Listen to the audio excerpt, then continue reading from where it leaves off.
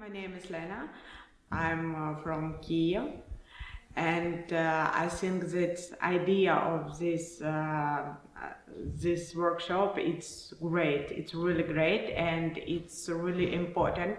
It's really important for our people, for all people in this big world, know what is safety and when they safety, because many people, many different people don't feel safety to be themselves. And it's very important to show people that they safety and that they freedom.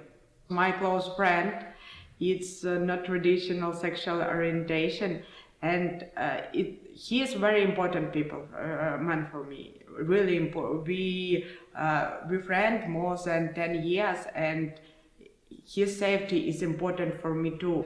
We all different, but we all can live. We all can live in peace, and we all can live in safety.